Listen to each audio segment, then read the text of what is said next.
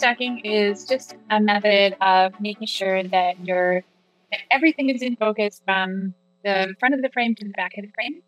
And if you are shooting at wide open apertures, and you have something really close to your lens, like we do at night, then we definitely need to focus stack. So you can think about if you were a portrait photographer and you shoot wide open at f2.8 and your subject is fairly close to you, you're going to get bokeh in front of your subject and behind them. And that's wonderful if you're a portrait photographer. It is not so wonderful if you are trying to photograph the stars or trying to photograph a landscape and you're trying to get everything in focus. So at f2.8, it's such a shallow plane of focus that we need multiple focal points as we work through the frame to make sure everything's sharp from corner to corner.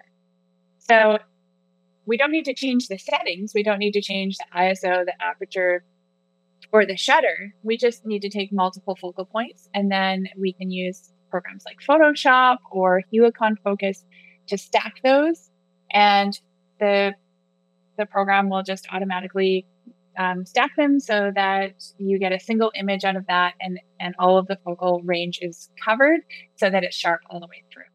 One of my very favorite accessories in my bag by far is the Sony Commander remote.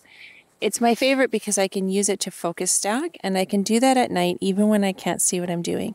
So let's imagine this is a nighttime scene, and I use my headlamp to find my first focal point in the foreground. I can take this shot using autofocus and then switch the camera into manual focus.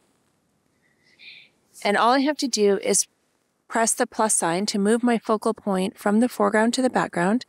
And you can see every time I do that, that little focus scale on the bottom is moving towards infinity. There's infinity. So at this point, my mountain would be in focus and my stars would be in focus.